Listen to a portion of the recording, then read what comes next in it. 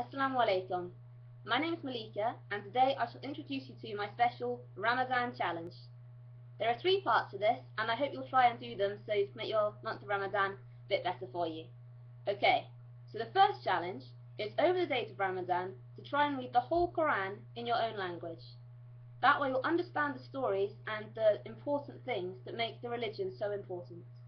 You can read the Quran, which is the word of Allah subhanahu wa ta'ala. It's a direct communication between you and Him. And the month of Ramadan is a good way to do it, because it's about 30 days, and there are 30 juz in the Quran, so try and read about 1 juz, which is a part of the Quran, a day. The second part of the challenge is to try and learn a new surah of the Quran in Arabic, and memorize it completely. You can choose a longer one if you're feeling adventurous, or a shorter one if you just want to have something to pray with. Just basically do what's best for you.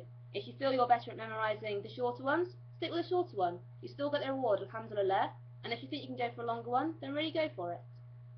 The third part of the challenge is to try and make yourself a better Muslim in some way.